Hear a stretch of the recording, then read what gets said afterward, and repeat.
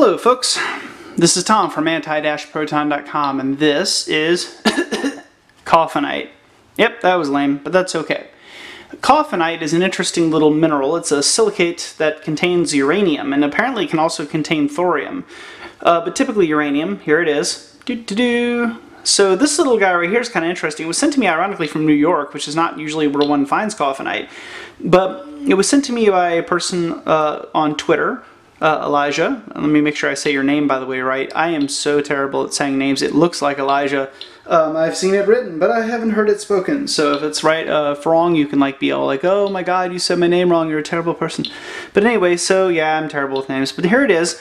When I got this guy, I wasn't really sure how powerful it'd be, but one does not judge the potency of a rock, the radioactivity of one anyway, by its size, because my most radioactive piece of uranium is a little tiny thing compared to my big chunks, which are sometimes not as radioactive. It really depends on the activity of the actual rock itself, the density of uranium, that sort of thing. You can see it leaking a little bit. So we're going to test this guy using a gamma spectrometer. Now the gamma spectrometer, normally I have my lab, you all have seen my lab before and all my lead shielding and everything like that, but the problem is right now I've got a whole bunch of stuff I'm trying to get fixed up down there, and there's a whole bunch of stuff all over the place and it wasn't really working out. So I decided to do it up here in the same room where I just finished. If you follow me on Twitter, you've seen this. I just finished my solar X-ray flare analysis up in this room. This little almost never used room in my house has the lowest background of any other room, and it should be pretty good for doing an analysis of uranium because it's uranium. It's going to be potent enough, it's going to put off enough. We're not like testing milk to see if there's, you know, 0.4 becquerel per liter of cesium-137 or something like that. We're testing uranium, so it's going to have a nice potency to it. You're going to easily see on the spectrum, and you're not going to have any troubles with picking anything out. So let's take a look quickly and see the properties of this guy, like what it shows up as on the detectors and things, and then toss it under the spectrometer. Now let me start out with this. Putting it up against the Polymaster, I got almost nothing. The Polymaster doesn't even burp. Nothing. Not a thing. And the reason is because this thing's putting off mostly alpha, and the Polymaster is blind to alpha. This thing's putting off mostly alpha. It puts off a little gamma, a little X-ray, a little beta, mostly alpha. I'll show you in a minute how I know that, by the way. But anyway, first I won't just declare that by fiat. I mean, I'll literally show you. So let's see what we get as a background on the Ludlum. So in the Ludlum, we're on the times 10 mode. So this represents 0, 1, 2, 3, 4, 5,000 counts per minute. Put it on slow mode for a second, you'll see that we're somewhere around, let me just zoom this up for you guys to see, get the focus right in there. We're somewhere around about 1,000 counts per minute or so, okay? And in fact, since the focus is pretty good on this right here and it looks pretty nice, let me see if you can see that reasonably well. Yeah, that's pretty good. Let's take this right now, and I'll just in the background you can kind of see it. Let me just kind of put this up against the rock sample and see what we get. Rock sample. And increase the speed a little. Might have gone up a little bit. Oops. Maybe a little bit. There it goes. A little. Move it away, it should go down. Let's see if it goes down. Or if I'm fooling myself. No, it didn't. It went up a little. Let's put it back to slow mode. So 100,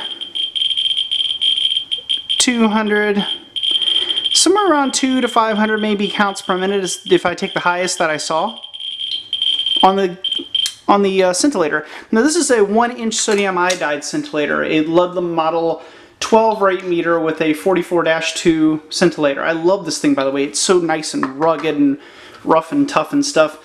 I love how rough and tough the Ludlum is. And they didn't pay me to say that. I quite literally just think it's awesome. Boy, I wish they'd sent me that guy right there for free, but nope, it costs way too much money. Anyway, so it doesn't show up on the Polymaster, but that's not really what the Polymaster's for anyway. It's for like detecting things like cesium-137, which it does a really great job of, I might add. So let's take it and put it against the Geiger counter and see what we get. So let's put the Geiger counter here, put something underneath it so you can see it. Make sure we're in focus. Focus. And then let's put this up against it and see what we get.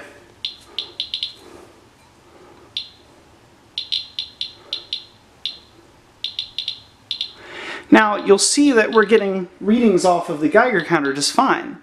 And the reason, of course, as I already said, it's because what's coming off here is mostly alpha.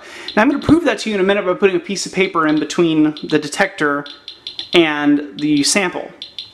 Now, a piece of paper is typically enough to block alpha radiation. That's the reason why we use the paper.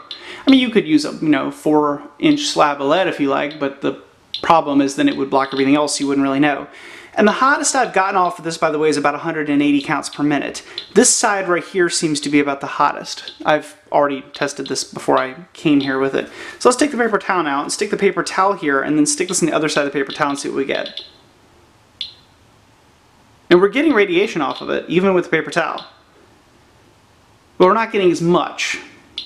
So as you can see, we're getting a good amount of this from alpha, and it's likely the next most likely thing we're getting is beta. And those are from the daughters most likely, if the uranium hypothesis is correct. If it's truly uranium, or even thorium for that matter, we'd be getting lead and bismuth betas. So we need to throw this now in the spectrometer and see what we get from it. And maybe some up-close photographs of it too. It is kind of a nifty little dark sample. So let's look at the spectrometer. Alright, so there's my dirty screen. I really wish I'd clean that off a little bit. But you see the spectrometer right here, and you can see there's a cesium-137 peak right down the middle right there. That's from 661 keV gammas. And there's an X-ray peak going up right over here, and these are X-rays. And then of course you have the Compton edge, the Compton plateau, the backscatter peak, the lead XRF peak, and all that kind of stuff. So everything you'd expect to see from your standard, run-of-the-mill cesium-137 spectrum. And that's good, because we're going to use that to calibrate the actual detector. Now, let me show you what we're running it up against. So here, by the way, you see is the universal spectrometer, UCS30. Nice piece of hardware right there. Now look at this right here. So we have a 1-inch sodium iodide detector here. I've got the camera right in front of my face. See? 1 inch. And this guy right here is a gamma detector. Focus. It detects gamma rays. It has a 10-stage photomultiplier tube, 1.5-inch sodium iodide thallium dope scintillation detector. Focus, focus, focus, focus. And let's try to get this back inside. And we're shielding it with lead. And you saw the cesium-137 sample just popped out, this little guy right here, which I use to do the calibration. There it is. This guy right here this is a tiny bit of cesium-137, by the way, friends. Very tiny. It's 1/10 of a microcurie for you guys in America, and for everybody else in the physics world, it is, let's see, 3.7 kilobecquerels, at least when it was originally made, and it's been decaying since then.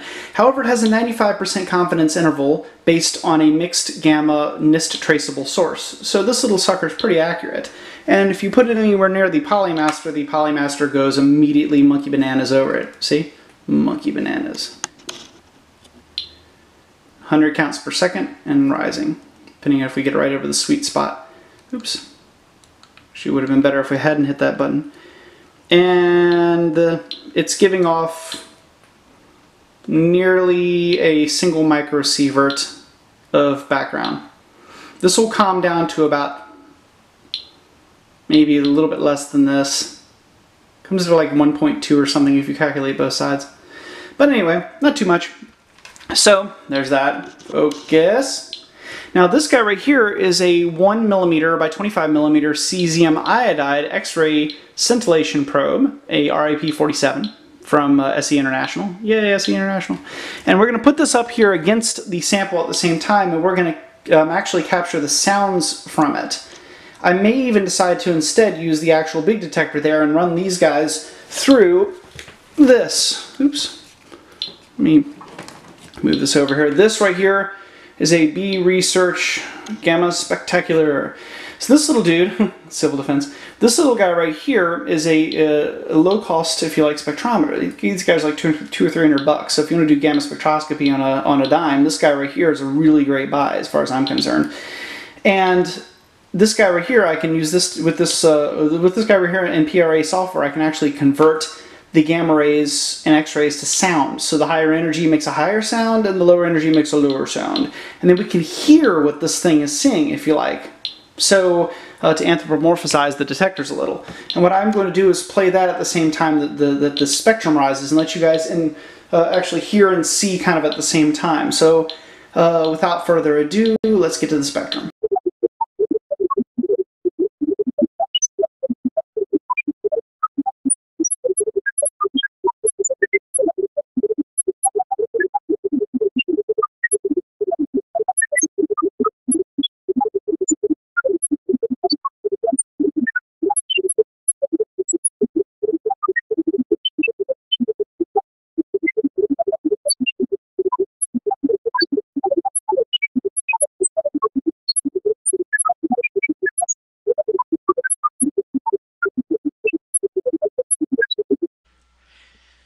Alright, so the spectrum looks pretty clean. This looks like exactly what we'd expect. So let's go and explain quickly what all these little parts are. On this side, the left are low energy gammas and X-rays, and as the energy goes up that was detected, a count was deposited in a higher or higher and higher and higher bin. So up here are the highest bins or channels, if you like, depending on how you want to say it, at apparently 1,474 keV. I know that's actually a little bit wrong because I see the Compton edge here for potassium 40, so this calibration's a little bit drifted off over here on this end, but it was a linear calibration between 2 points, so what do you expect? So let's move down over here and take a peek. Okay, what do we have here? First up is this guy right here, bismuth 214 at 609.31 keV, bismuth 214. Now these next three right here, this one, this one, and this one, these guys are from lead 214. This one is 238.63. This one is 295.21. This is 351.92 keV. That's lead 214, which decays, of course, after a bit into bismuth 214, and so on. And it's one big happy family. Alright, this guy right here is radium 226. Remember the radium girls that used to paint the watches, the poor unfortunate fate which befell them? This is exactly the material they used right here. So, radium 226, that's inside of the rock. And I don't mean the wrestling guy of the rock. I'm talking about the little stone I was messing with. This right here is lead fluorescence. You know how you take like a shirt that's neon green and you shine a black light on it, or a piece of paper that's white, and it reflects back at you super bright in the middle of the night because it's fluorescing. Well, X-rays are also photons, just like UV light, and they cause metals to fluoresce. In this case, they fluoresce in the X-ray spectrum. See? So here we go. This guy right here is 75, 80, somewhere in there, keV. That's from lead. You might notice a little bit of a. Let me just kind of highlight the whole area. Let's do this. See this whole area here? This little bump right here? This is probably, let's see, what does it say it is? It says it's at 47, 45. It's probably lead 210 off the top of my head.